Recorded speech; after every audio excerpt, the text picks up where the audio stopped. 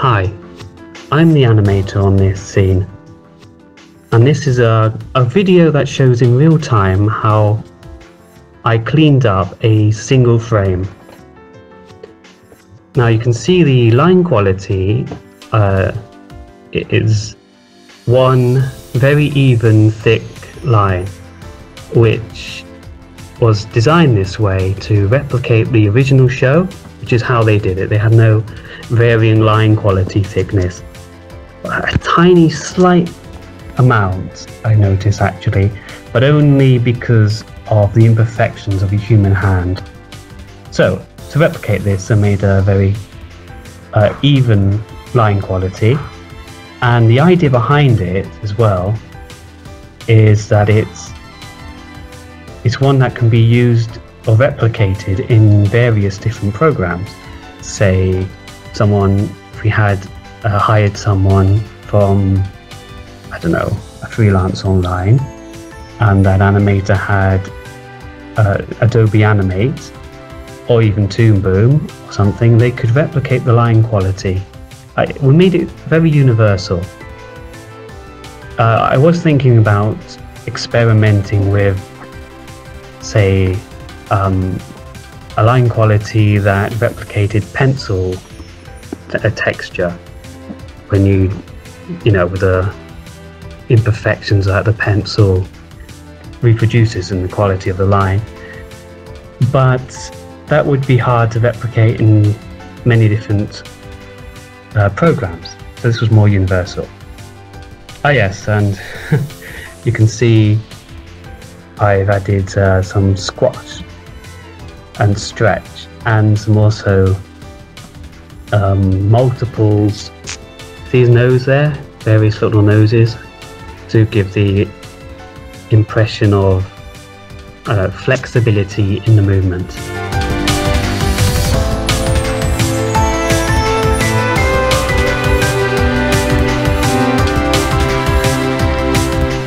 Now, something interesting that Don Bluth used to do with his cleanup team in the morning as an exercise is have them spend, I don't know, 5 minutes or so. This is what I heard from an older animator.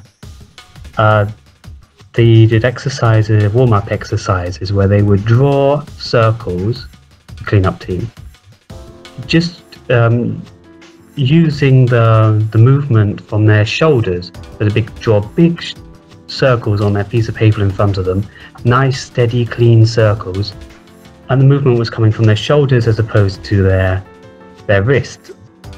So they have a lot more control in producing the curve. There's a lot of curves in animated cartoons. As you can see, Sonic's head is just a big circle.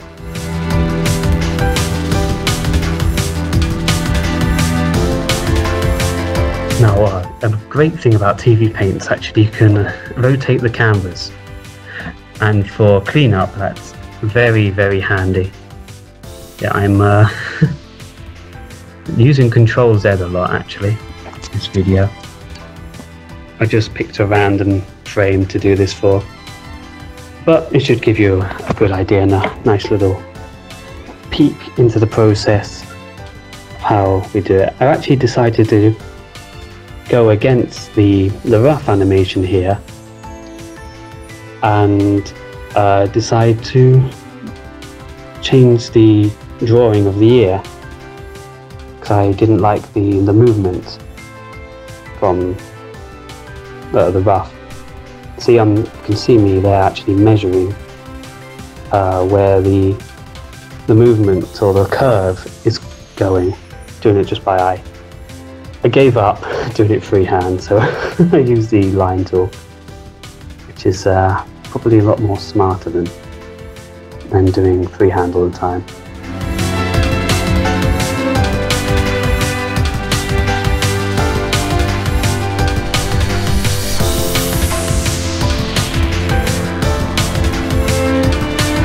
Now the rough is a lot rougher than I'd like to give to cleanup artists.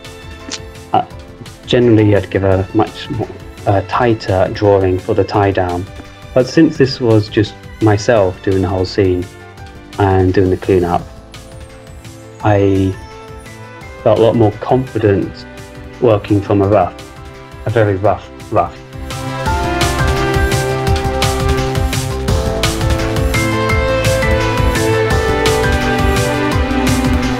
Now, Sonic spikes, even though they're pointy, they have a little bit of a curve at the end, so they don't poke anybody's eyes out. I'm not sure if that's a Saturday morning TV show decision for kids or just an aesthetic approach. But they've got these tiny little curves at the end, so they're not entirely dangerous weapons or blades. This head makes you wonder how he can drill through those swap parts. Now, I had a lot of fun on this scene. I noticed Sonic the Hedgehog, at least the American interpretation of Sonic the Hedgehog, is very much inspired by Mickey Mouse from Disney cartoons. Got the same snout, same head, same sort of eyes. The gloves are very similar. I actually looked at some Mickey Mouse reference for how they drew the gloves to help out with this Sonic. Yeah, that blue thing there is supposed to be a watch. Don't worry, I know what it is. So I'll get that drawn nicely. Well, nicely I can. I've made some mistakes, but you can't notice. Shh, don't tell the team.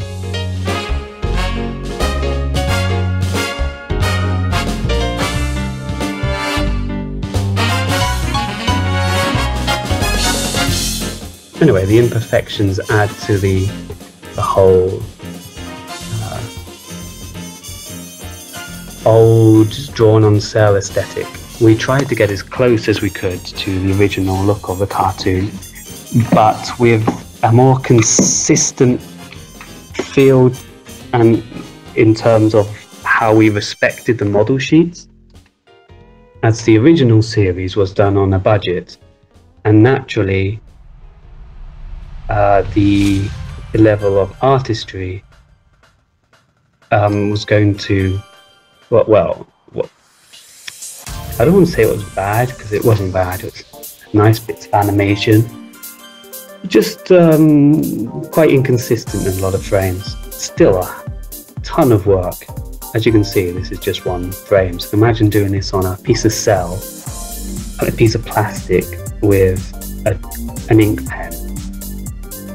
I have a lot of respect for those animators.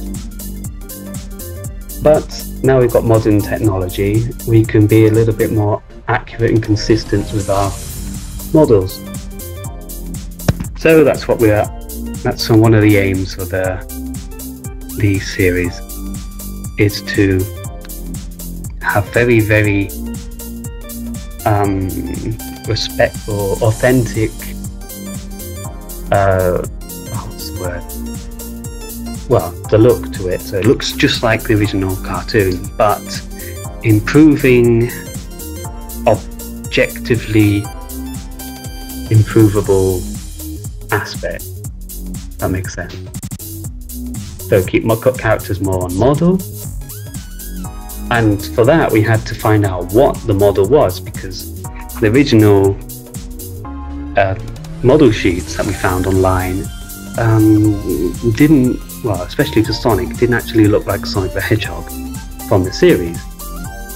It was a bit weird, so we kind of had to come up with our own, and team member Tim did a good job creating model sheets and going over how all the characters should look in movement and such. And I've made a couple of model sheets, aside from some background characters, for Sonic, looking at how they approached multiples, blurs, and all those fun things, along with, okay, for this scene I referenced a few pieces of animation on Sonic himself. A couple were running and how many frames of movement his feet or how many drawings were needed to replicate the spinning legs,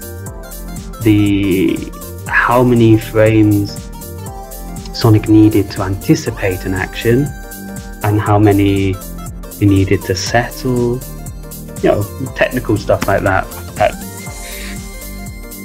Only sad, pathetic animators who spend all day drawing would be interested in, and those who are curious about the method.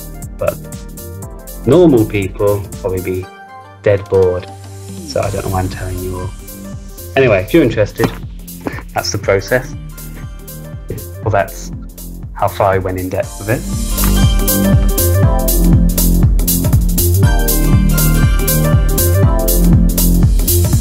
And for the scene we had storyboard to follow, so I had put a storyboard down from the animatic, imported the movie into the scene, drew out the main key poses, the poses that tell the story. Then I broke them down with some extremes, so where Sonic went into a pose, an extreme pose, before changing direction and moving into another. And then some breakdowns, and then finally in between it. Yeah, since that leg's nice and straight, I decided to just use the straight line tool.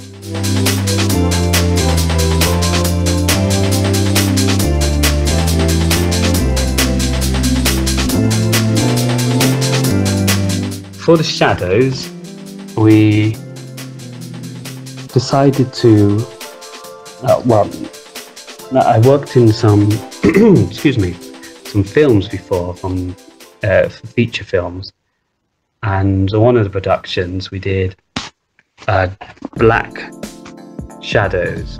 It was a film that's heavily used shadows. They were quite integral to the story aspect as well. And what they would do, us animators, or FX animators we were called, even if we're just doing shadows, would draw the shadows out and colour with a line and colour them all in, just in black, at 100% opacity, export them, and then have the compositors, who are great people that take all the bits of the layers of animation, so the character with the colors, the props, the effects animation, the backgrounds, the foreground elements, background elements, and put them all together in one scene and adjust bits of lighting, alter the effects animation to give it a little bit more oomph. So say fire, they can add a nice little glow to it.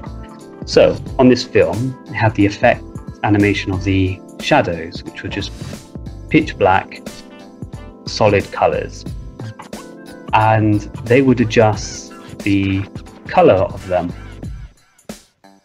to fit the color keys for each scene, depending if it's like at dusk, nice warm sunset, that would make a warm reddish tint on the shadows, which is what we plan to do for this, because the color keys were an important part in this, in figuring out the colors for each scene.